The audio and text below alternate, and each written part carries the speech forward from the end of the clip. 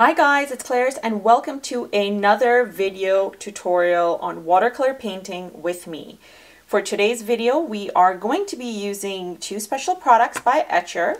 One of them is the premium watercolor gift cards, and then the other one I'm using, cold press that is, the other item I'm using from them or by them is their versatile pearlescent line of watercolors, which I'm absolutely excited to be using. So here's what the Etchr gift card looks like. On the back it's like a typical postcard, and then on the front is where we're going to be painting.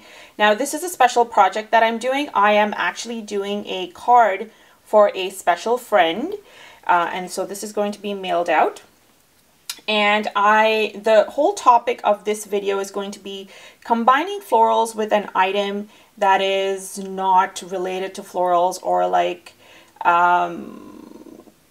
complete opposite of what it is, and so but symbolic at the same time. So I have used my Cricut and I have cut out a safety pin and I painted it black, and what I'm going to do is it's going to go on top after we finish painting our florals, and I'm going to tell you what the message behind this actually means as soon as we're finished. So let's start off with our items that we're using. So in addition to these two, which is the postcard and the gift card and the pearlescent versatile Etchr line, I'm also going to be using my white nights and my white night colors. And so for that I'm going to use the cadmium red light, carbon,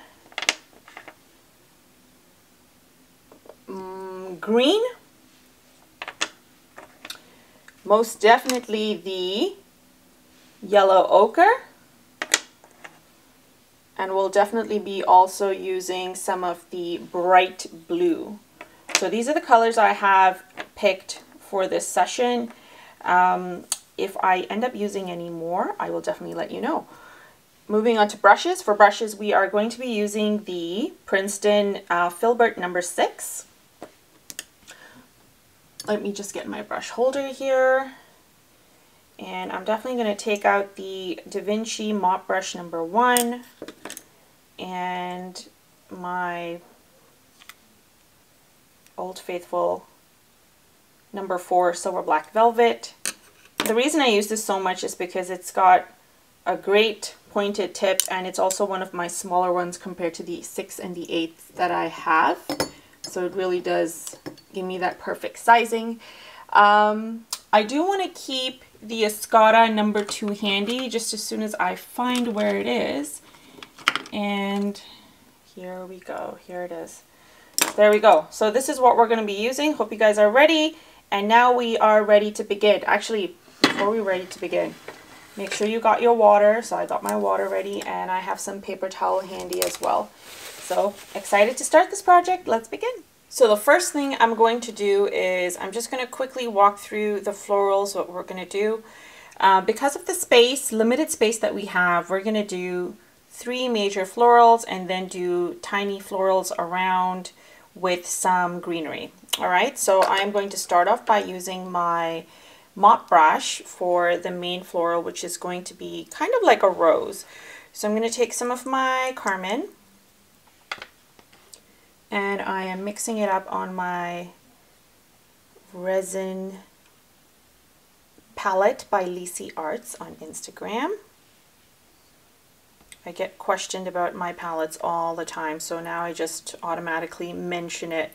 And also, guys, just keep in mind all the products I'm using here are listed in the description below. So if you're wondering where to get them, check out the description of this video. Now I'm also going to mix a little bit of this bright blue and see what kind of purple I'm able to get, because I want to get like this two-tone look for this so-called rose that I'm doing. And so I would like to have a purple version of it, or some purple tones in it, as well as some of the carmine tones. So just getting a little bit more of that carmine and mixing it up here. Perfect. I like this. I'm going to wash most of this off. And now we're ready to do our first rose. So for the first rose, I'm just going to do the center. Remember, this is a very loose style of painting. So I'm going to do the center first. I'm going to get a little bit more of that, mix it in here. And I'm doing the center of this rose. It's going to look like an oval kind of shape. Let's make it over here. So pressing down and kind of trailing off. I want to get a little bit more of that nice bright hue, so I'm just going to get some and add it in there. Adding another like loose stroke here. I'm going to add another one here on this side. Adding these tiny little strokes here that kind of really enhance the look and feel of your floral as a whole. So just kind of add that in, these tiny strokes aside. And then I'm just going to do like some really light strokes at the top to kind of indicate background petals. All right, and now that I have this, I'm just extending this all the way down to the bottom, and I want to make sure I get a nice darker purpley hue that we can kind of add here. So just like that, I'm just adding these darker purple linear lines here. Linear lines. Someone corrected me on linear lines. By linear, I mean like just straight, thin, and fine lines. That is what I mean. Sorry, when I am in the zone, I'm literally grasping for words to kind of describe how best to tell you what I am doing. So perfect. I'm not going to do any more of this. I'm just going to take whatever's left over, mix it in here. Okay, that's way too purple, so I'm just going to wash it off quickly and get some of the carmine just by itself here. Perfect. This is the carmine I want. Can you see that? There we go. And now I'm going to create the outer petals. So just kind of going around the rose just like this and adding these light strokes. And again, do the light strokes just like I indicated previously. I'm just going to do some at the top as well so it looks like it's enveloping this rose quite nicely, which is the whole idea. And then I'll just add a little bit of that purple, just kind of coming on the inner bit here. And then we are done this rose. We don't need to do anything more. Let's just leave this as is. I'm just going to add a couple of strokes at the top to give it like a nice enough shape. And move all the color down to the bottom. Just adding a couple of color strokes here, and then we're good. We're good with this rose. I don't think we need to do any more, even as I kind of sit down and do a couple more strokes. Okay, perfect. We're not doing any more. So now we're moving on to the other florals, which are going to be two of hopefully smaller in size than this, because we've already taken up quite a bit. So for these ones, I am going to use my Filbert, and I am going to take some of the cadmium red, and I want to see how it goes if I mix it in with the carmine. And I like that kind of reddy orange bit that I am getting. So I'm going to use some of this to create my next floral, and this one's going to be like your typical, what's the word I'm looking for? Your typical flower, like 5-petaled flower, and here's how I'm going to be doing that. So I'll do one right over here on this side, and I'm going to create one petal first. And then dipping the tip of my brush in water, I'm going to go to the side, create another petal, and then another one here. Then getting some more of this color, I'm going to continue creating these little petals all around. Feel free to use the side of your brush as well to kind of give you that nice, those little hints of detail that I kind of tried to show on this end here for this flower. Now I got some color directly from this palette, and I'm going to add it to the center here. But at the same time, I'm also going to create like more petals and just leave it at that. Perfect. So now we've done that. I want to do a couple more of this happening over on this end here. So I'm going to switch this over on, turn it around, and then just using the color that I've mixed, I'm going to create another flower. So here's 1, 2, 3. Let's get some of that carmine directly from here, dipping the tip in water, creating another one right here. So my middle petal, I am kind of making it by just pressing down on the belly of the brush, and then the rest I'm just using the side of my brush to create it. Then dipping the tip in water, I'm kind of just creating the same thing all over as we kind of turn around. Perfect. So these are how the florals are looking. I'm just going to wash off my brush now. And what I want to do, I think at this point, is just to have like a semblance of like a background floral. I'm just going to take some of the loose color that we have, or leftover color, and using the same brush, I'm just going to create some just like little strokes like this, and kind of formulate it almost like it is in a shape that's going upward. And as I go higher, I just want to make sure that it's getting smaller in size and detail. So the darkest ones, you can even add like whatever leftover color you have, just add it to the bottom to kind of give it a little bit of a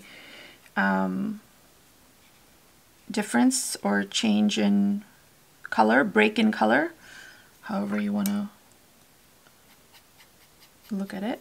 I'm just using the leftover colors and then kind of making it sporadic as it gets higher, or yeah, higher. So we've done some there. I'm just going to do some over here on this side as well. And notice I'm like mixing all these colors up. And I'm just going to do a couple over here on this end.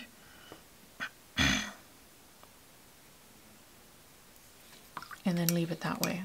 All right, so now that we've done our flowers, let's add some green. And so for the green, I'm going to be using my number 4. And these are going to be like the bigger greens before we get into the other ones. So I'm just getting some of this nice green that we have here, mixing it in onto my palette.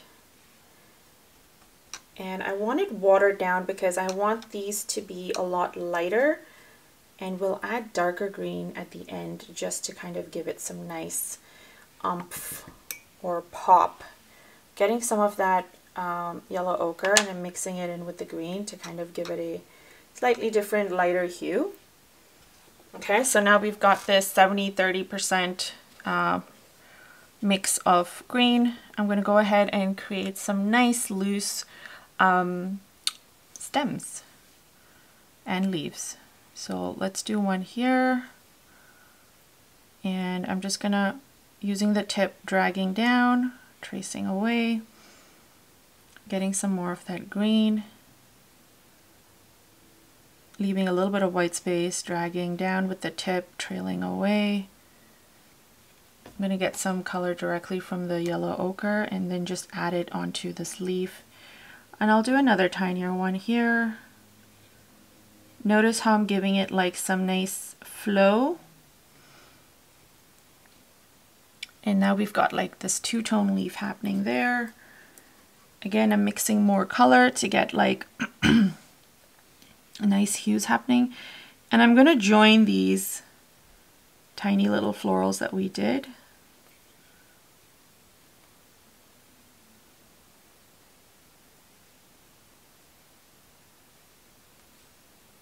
Perfect. So just very lightly like so.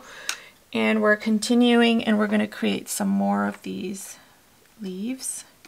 So let's do one over on this end. And pushing all the color down to the bottom. I'm going to create another one here.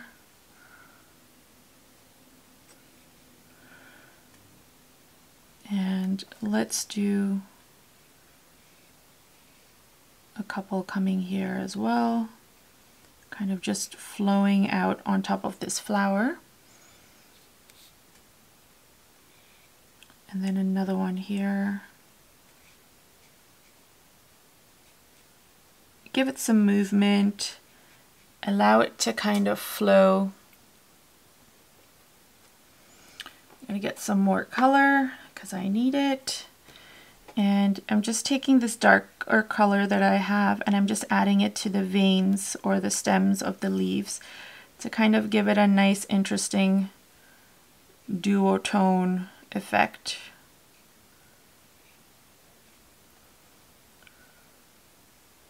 All right, let's do one over here as well.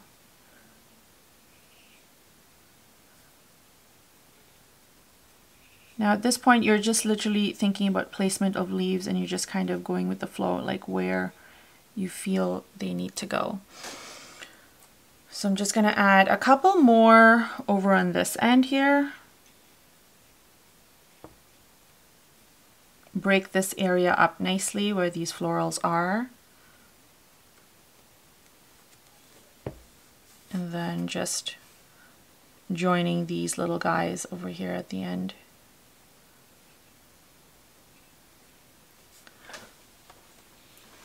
And we are just about ready to add some detail using the metallics. So let me just finish adding these things here and then we're going to go to the metallics. So for the metallics, we're going to highlight a couple of areas on the flowers themselves. And for that, I'm going to continue using number 4. So here's my metallic card. I think I definitely want to use some of the sparkling grape, ruby, royal purple, and I think I will use some of the teal blue. All right, so let's get started. I'm using the, I believe this is the ruby. So starting with the ruby first, I want to add some nice detail to these little guys here. And just fluff them up. Now you can barely see it probably on the camera. You might not be able to see it as well, because I'm kind of overlaying this on top of the petals. But you can actually see it as from the angle that I'm sitting down on in. Just adding a couple of fluffs here so that it looks fuller. And now I'm just going to go ahead and get some of the next color, which is going to be the sparkling grape. And I want to get some nice detail in here. So just giving it some nice layers. Sparkling layers. Like this is how I like to enhance the paintings, by just adding a little bit of something extra, which doesn't look too overpowering and over the top, but just soft enough to kind of give you that hint of shimmer and shine. And it's like literally the perfect colors for what I have used, because they are almost spot on, but they give you that nice hint of shine. Now the next one I'm going to do is the purple, which is right here. The royal purple, that is. And then I'm just going to highlight these areas here with the royal purple.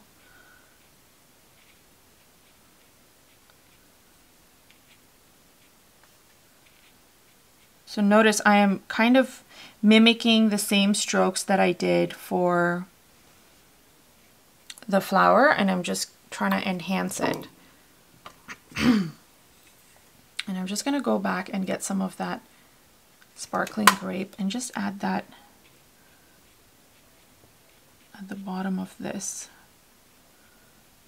Kind of give it that little blend so it doesn't look too different from the actual center. But I like that it gives you a nice pop and it's a nice break in color. Alright, so now I am going to add some more green detail, but this time I'm taking some of that teal that I mentioned, which is right here. Oops, hopefully it's not right over there. And I'm going to mix it in with some of this nice green that we have because I don't want it to be entirely teal, but I want to add a little bit of like green hints to it so that it kind of makes sense. And now we're just going to go ahead and create some nice, pretty, tinier details with the leaves. So I'm going to do some happening, but giving it nice direction using my number 2, just tiny leaves, using this nice, pretty color that we've mixed up. Trying to get some nice shape with our leaves here, making it look soft and pretty.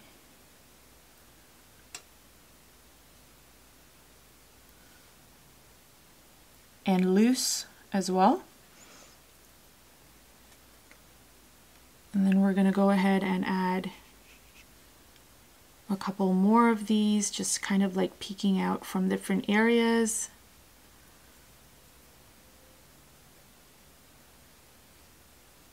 And you want it to blend in nicely with the leaves that we already have. So if you're doing the overlapping painting, wet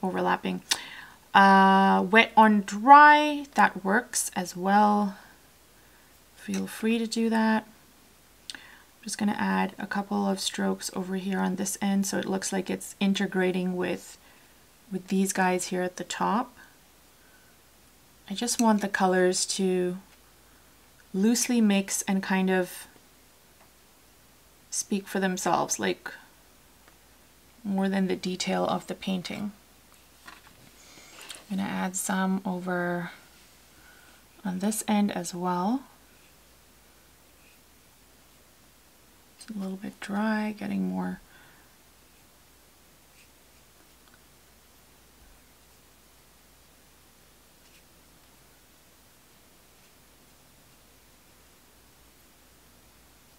So you can see I'm adding more water and kind of making it very, what's the word? Transparent almost. And I'm getting different hues of this green at this point. You can even add some of the ochre in it if you wish. And I'm just going with the flow. I'm trying to make it flow and look like it's got lots of linear movement happening. That's what I am doing here with these little tiny strokes that I'm adding all around. I'm going to add some over here as well. And again, I'm not sure if you can see it, but like we've got some really nice, I'm taking that away for shadow so you don't see the shadow too much. We've got some really nice hints of metallic happening. And I am really liking the softness of how this is starting to look. I'm getting some of the bright aqua involved as well, just to see what that would look like. I think it would look very similar to what we already have going on, except that it's already pre-mixed for us. Okay, that's perfect. So I think this is good. I want to end off by adding a little bit of like some berries almost. They look like berries, using the ochre, just so it gives us a nice split up of color. And so I'm just going to add them very roughly like this. And I'll add some over on this end. Just taking off some water so I can get that nice loose effect.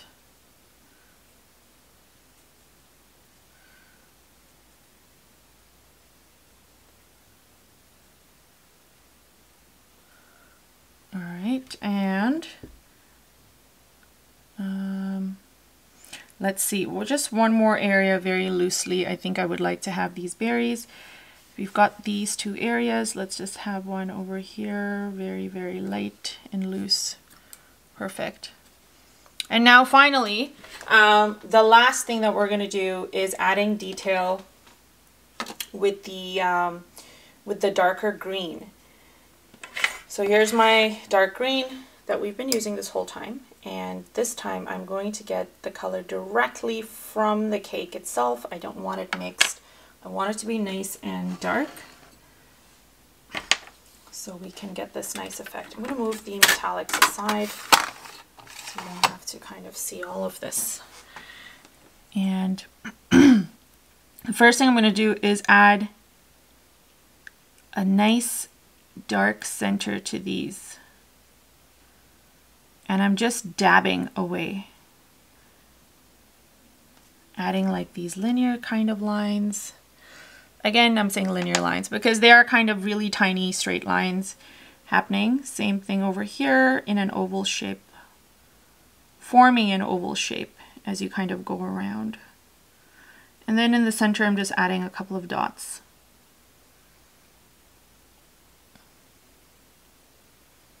In the absolute center, just a couple of dots, but remember to kind of leave enough space, breathing space or breathing room for this. And this way now the viewer knows where the center of the flower is, right? That's perfect. I do want to add a little bit of this to the center of the rose, just like that. Now we're going back to the green. And I'm just going to add a couple of details to this greenery that we've already done here on the metallic. So adding some leaves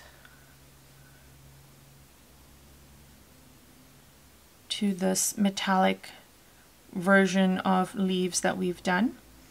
And it's almost like mixing in, but like giving like nice dark and light shadows with the metallics, with the loose brush strokes. And notice how I'm like just trailing off in a squiggly format to kind of get these nice loose looking leaves. And I love the number 2 for the kind of detail it allows you to get when you're painting tiny, I guess, thin looking leaves like this. And so we've got some here, we need some over here on this end.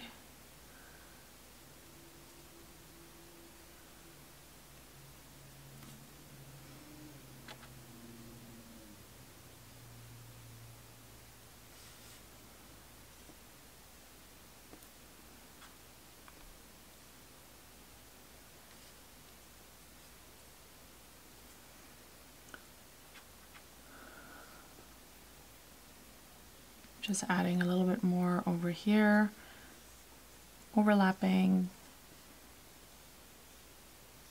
Gives an illusion of fullness and just light and shadow as well. Right, so I kind of went ahead and did that all around before I realized that we were not fully recording, but that's okay because you didn't really miss a whole bunch outside of me just kind of adding these tiny details here and there.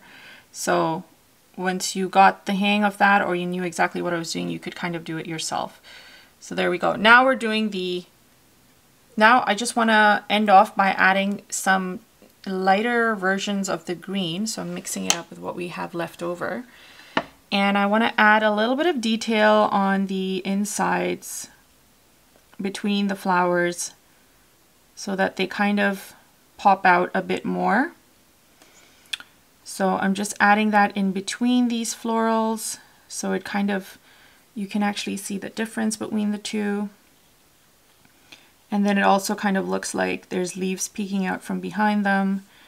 I like that idea of giving it some shape, or giving the florals some shape by just adding this darker, I guess, coat of green around it.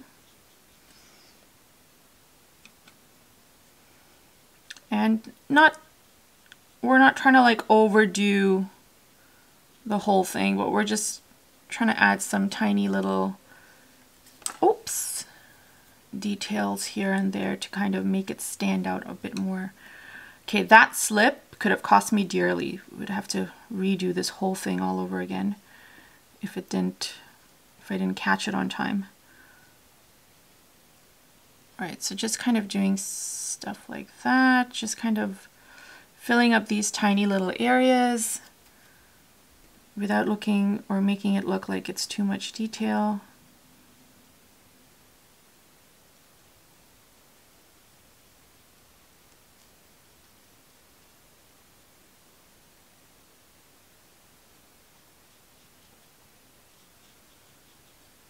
All right, so there we go.